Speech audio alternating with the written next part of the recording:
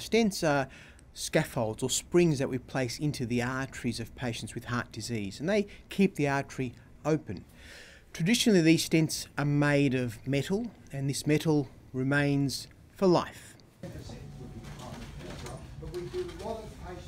On today's procedure, what we've done is we've actually placed one of these new devices made of magnesium. Now, the beauty of this current generation device is that being made of magnesium has similar properties to a metal, which essentially has got increased strength, can keep the artery open, but over a period of 12 to 18 months, the device actually dissolves and disappears, leaving nothing permanent behind for the patient.